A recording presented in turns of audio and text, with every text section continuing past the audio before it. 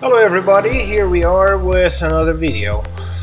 Hopefully we can do some voiceover again, but before anything I need to mention to you that these videos are not, by the time I was recording them, I was not having the intention of putting voice over them. So like I still have like more than 15 other videos that I have recorded, and hopefully I can change the editing on it, so at least I can talk over it a little bit for you to be able to understand more details of what I'm doing. So in the future I will be recording videos purposefully for voiceover, and then you will realize how better it will be going, because as I said, you know, I'm alone working in the shop most of the time. I have a helper, but my helper is busy with his own things. And I don't have a person following me with the camera and pointing out and zooming in and out on the project. So apologize if it's still kind of like fast in some areas and you can't really see anything. If you think that way, the reason is what I explained. So without any further ado, let's get into this eagle. Actually, this was a very interesting project that was going on. This is a electrocuted bald eagle, immature bald eagle, a big female. Right now, as you saw at the beginning of the video, I measured the length of the neck, and I am carving out a neck for the bird out of foam. I don't use the foam rods that are just round. I like to make them kind of a square and basically grind off the edges, because I think necks are not round.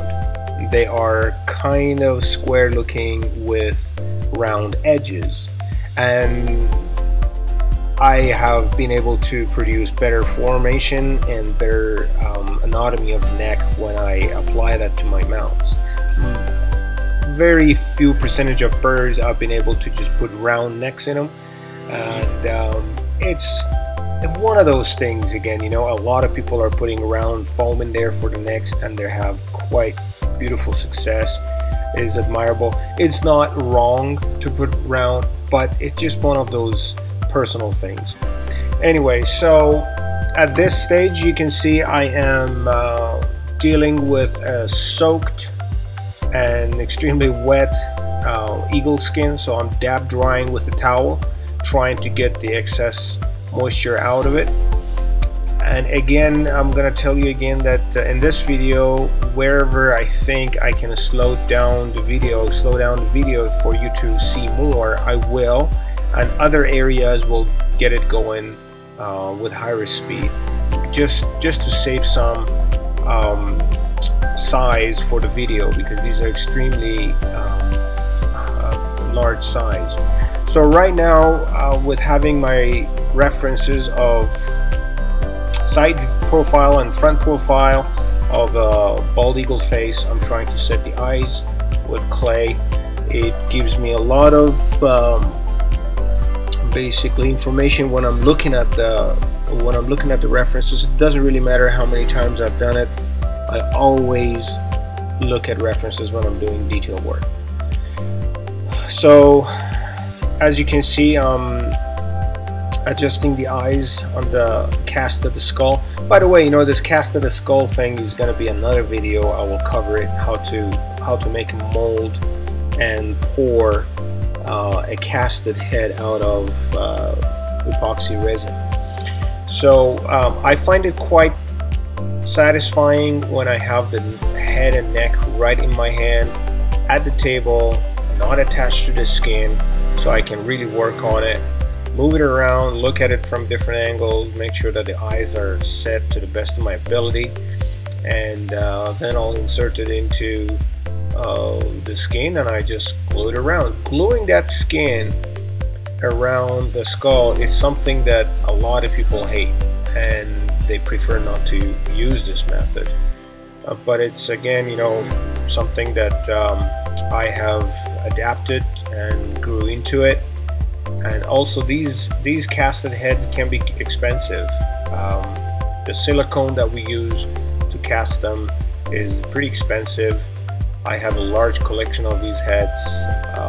I don't know how many thousands of dollars I've spent over the course of different years that gave me a fairly strong collection of skulls and beaks of different birds. So I mean, the good thing is that you can use the same cast for different birds, but you still have to have different sizes available so they fit the skin properly.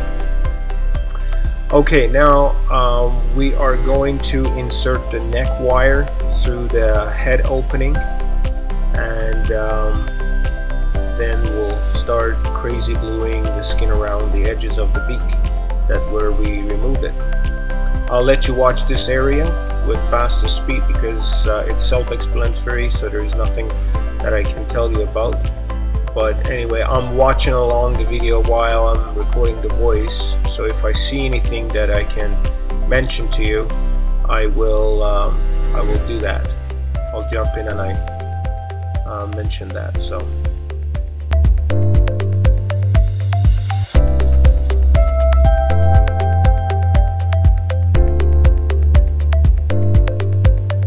Yeah, I've seen some folks that they're using their crazy glue with a very fine point that is kind of like a little fine tube attached to the nozzle of their glue. I mean, it sounds like a very detailed piece of equipment now, or piece of tool that they're using. But again, you know, I adapted to use, you know, to pour some of this glue on a little plastic lid or any kind of place and just apply it with the tip of my large needle and just apply it around the beak. It just does the job for me. And these crazy glues are quite easy to mess up any kind of nozzle that you're working with them anyway. So I don't know those nozzles that those some of you guys are using out there, how long do they last for you? They usually, any kind of crazy glue I use, they clog up very fast. Okay, now here we are going to wire up the whole eagle. I've done one wing. There's no point of showing both wings, but you can see there's two wires sticking out of the left wing. So anyway, the first wire is going inside the hole that we created on both ends of the ulna, which is the bigger bone of the wing, and we blew out the marrow. So but that hole is still there. So the ulna bone is empty.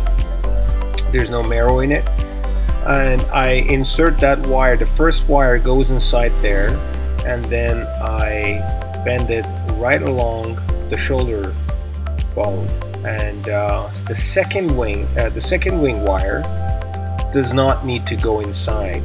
I just make sure that it's the same length as what is left out of the wing, and I cut it, put it beside that one, and I tape it up with electrical tape. I really like this electrical tape because it holds the wires beside the bone really strong, and it's extremely easy to work with. I'm really happy that someone came up with that idea years ago, and he told me that. He said, hey, just don't use any string, use electrical tape. And I thought, oh my god, how come I didn't think of it myself?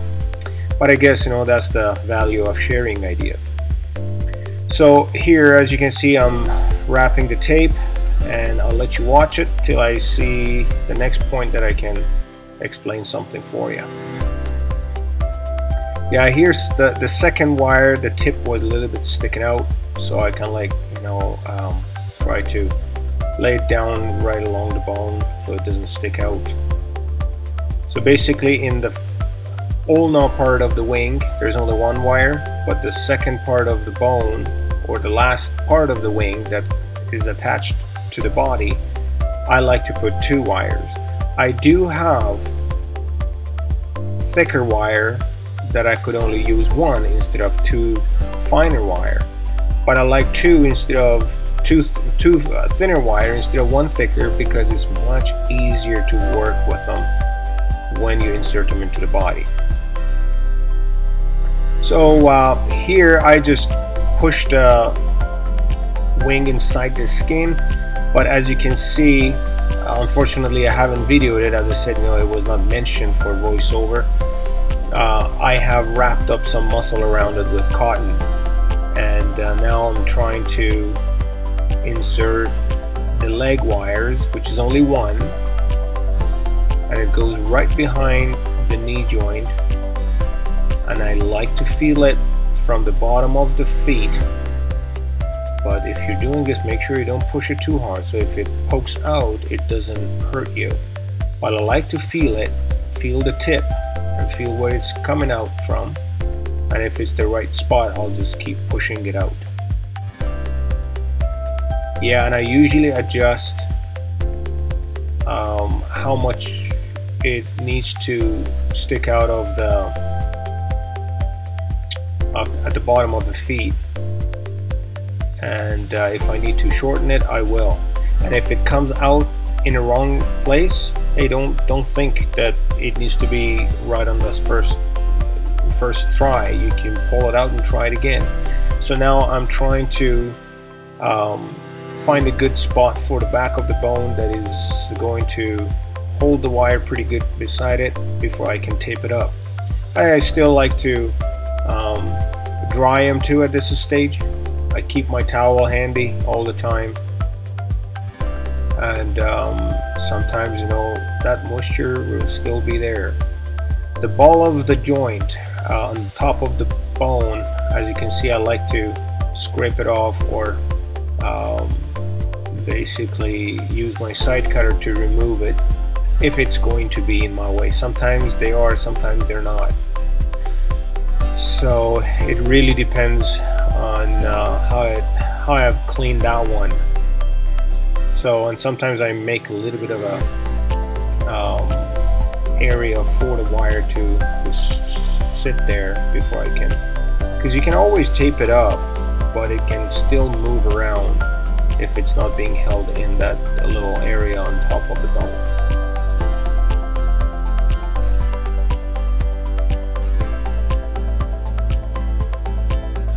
Yeah, this is real time. Like, I haven't changed the speed of the video at all. I know that if I keep the whole video at this level or at this speed, you're gonna be sitting and watching for like 6 hours, and you would not like it.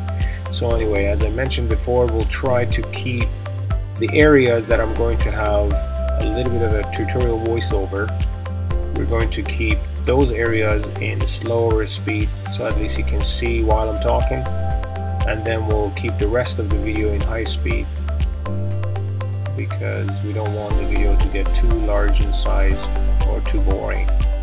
Yeah, as you can see, I have the towel sitting inside the bird skin, and I pull it out and dry the areas that I think I need to dry out. If I see some moisture in there and I cannot use the tape properly, so I just dry it out. As simple as that. I used to tumble all my birds in sawdust, and the sawdust that I used was corn cup sawdust, fine grit. And I tell you, that's a great product, that's a great process. But I got tired of the mess afterward, because when you're drying, you're flying those corn cup sawdust all over the shop. So it was, and they were going everywhere. And then when I changed my method to mount them wet and then dry them afterward, then I didn't really need tumbling the bird in sawdust. So the last bag of corn cup sawdust that I bought years ago, it's been still sitting here in the shop untouched. So anyway, as you can see, I'm doing the second leg, and again, I have not filmed the areas that I thought is not interesting, which in this case was wrapping the drumstick with cotton, or cotton batting. Just showing you how to push the wire on the second leg. So anyway, nothing new, it's just repeating the first, just like the first leg. So I'll let you watch it till I see some points that I can point them out for you.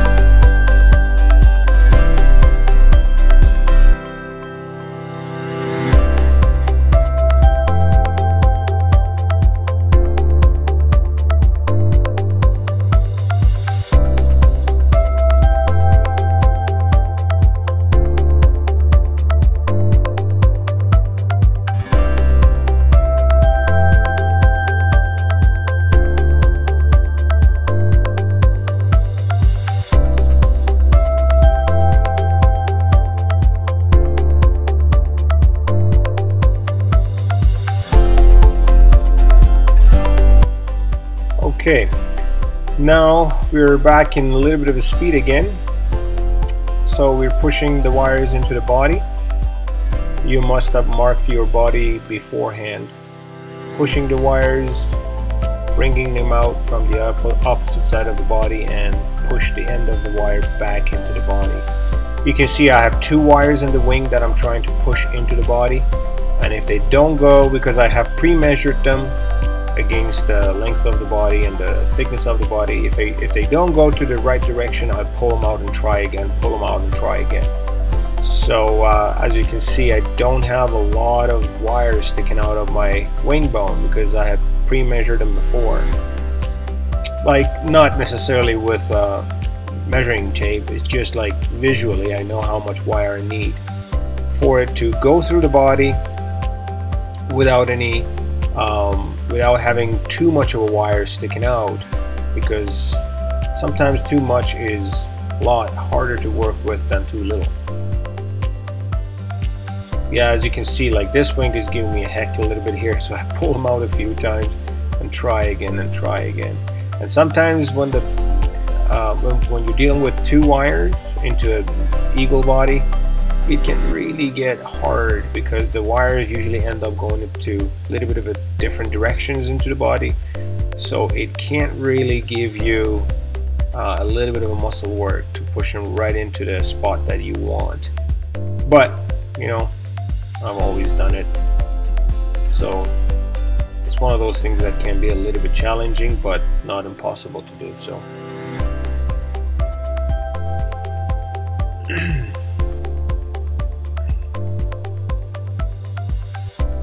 Yeah, as you can see, I can move around the neck and wing to remove the stress from the skin. So I don't want too much stress to be applied on the skin while I'm working on it. So I basically pull the skin over the body before I start pushing the leg wires into the body. Because if I keep everything outside of the body, outside of the skin, I can really put a lot of stress on the skin and I can rip it. So right now, as you can see, I'm basically leaving some extra wire for the, like basically measuring the thigh bone before I insert the leg wire into the body from the point that it needs to go in.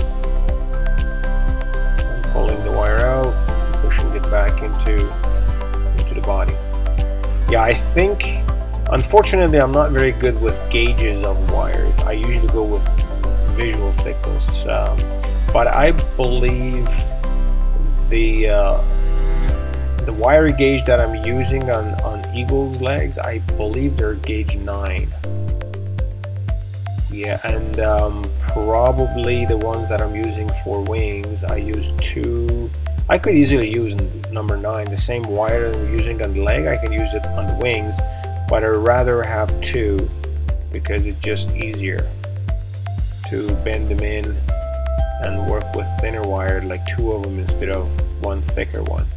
See the distance I'm leaving for the thigh bone, and make sure that the bend is quite strong right there. Leave that much a wire for the thigh, and then insert the wire into the body. So a lot of folks would like to not leave that much of a thigh bone and insert the wire bone, wire of the leg bone right from the top of the drumstick into the body. It's not wrong, it just needs you to be quite accurate. So, and it doesn't allow you to move your legs with a lot of freedom.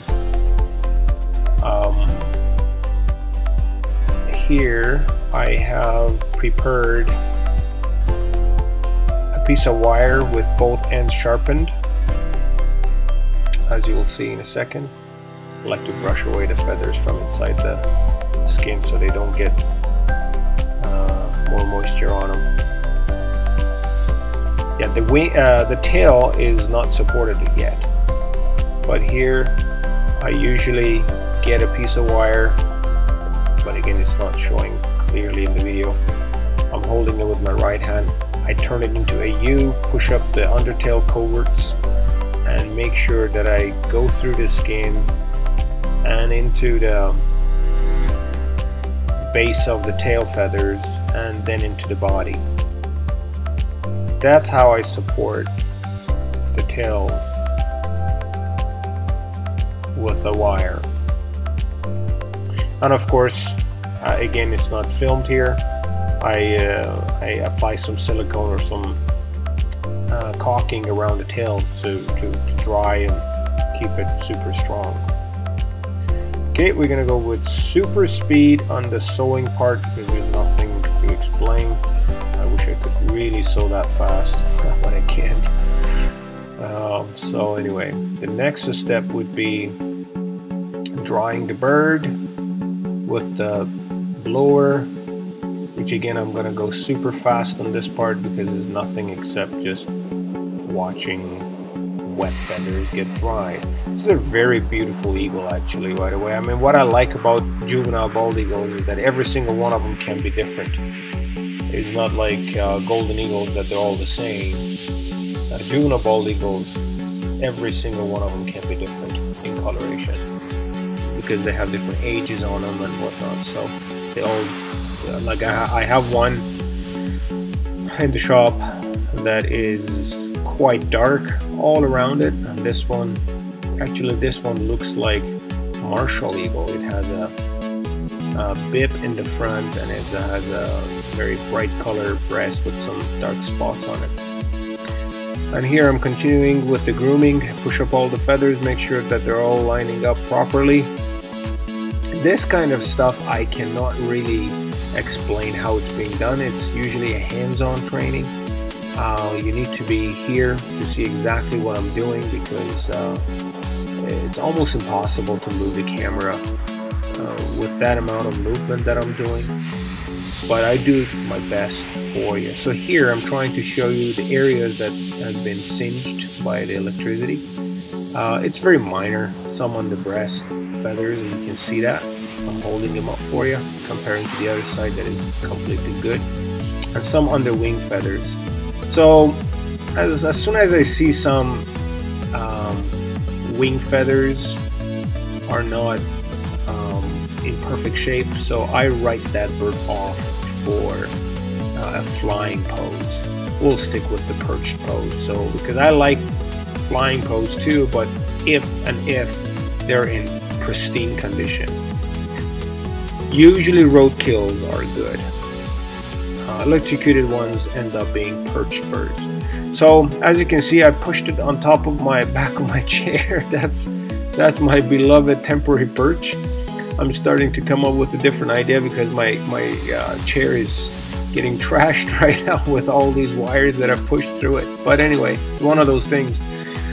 Right now I'm trying to figure out which way the bird needs to be sitting on top of this perch that is going to be sitting properly on top of the shelves that the owner has, and they have already given me the height and everything. So the distance that you come up with for where the wires are going through the perch is very important. Very important. It has to be studied a lot. You have to make sure that the bird is not standing with its feet too close or too far apart. It'll make or break your mount. Everything looks, when you're doing a perched mount, everything has to look perfectly good. For them to basically get together, all of these things that you do, if you do them right, they'll get together and put out the result as a natural looking bird. Otherwise, it can be the cleanest mount, and when you show it to someone who has some ideas of bird anatomy, they're going to tell you, hey, you know what, that bird looks really good, it's really clean, but something is off. I cannot point at it. And it usually comes down to the placement of the leg wires, the placement of the legs on the perch or on the branch. It's really important. You really have to study those things.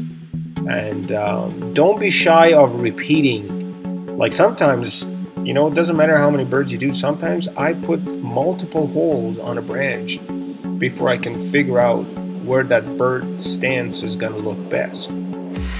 So anyway, here I am trying to briefly groom it together, bring the wing position together where I want them to be. And I believe the last part of neck movement that I did on this bird was not filmed. So you will probably see this video ending with the position of the neck different, slightly different than what the end result pictures will show you. But we'll get to that point and I'll explain it. So right now I'm trying to bring the balance of the bird in place, how much the legs needs to be sticking out from the body or how much they need to be sunken into the body. And at the same time I'm trying to hide the cinched feathers and make sure that you see the least part of it.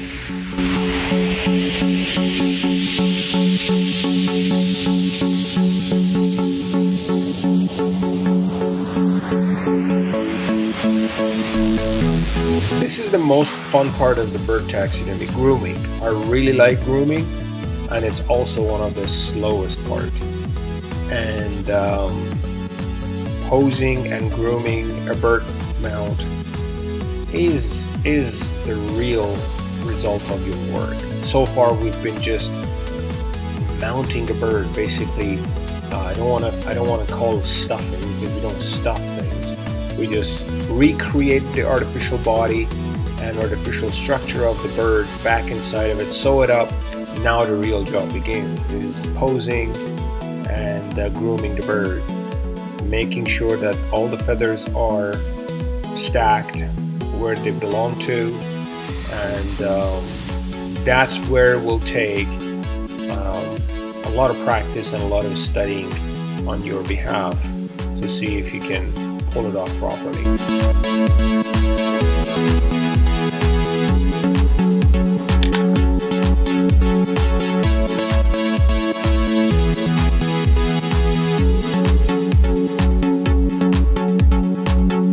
Yeah, I always tell everyone that I can teach you how to mount a bird in a couple of days, but I cannot teach you experience.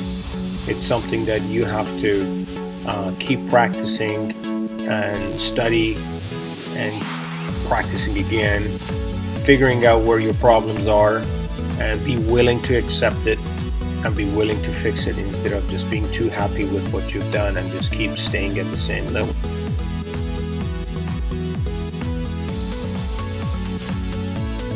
Yeah, and if you notice, I usually work around the bird, work a little bit on the breast, go around, work a little bit on the shoulder.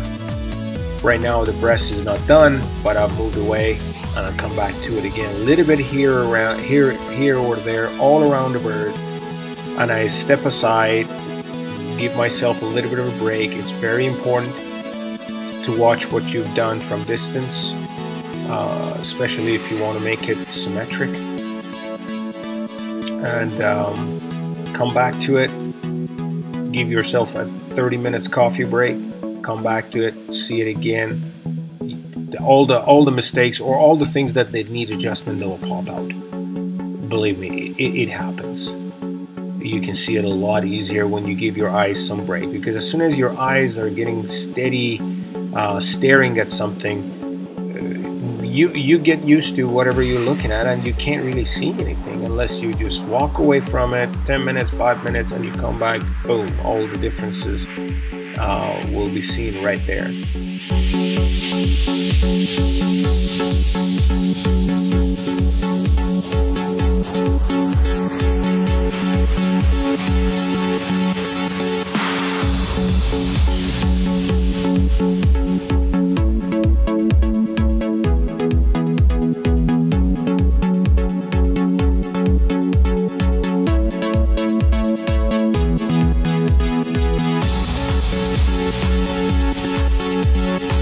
Anyway, I hope you guys really enjoyed the video.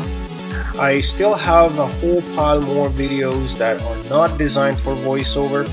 I will do the voiceover over if it sounds like it's more attractive to you than just the music. But in the near future, once I run out of these videos and I post all of them, I'll shoot some more videos only for voiceovers and with more details and close-ups. Hope you enjoyed the show, and we'll see you next week.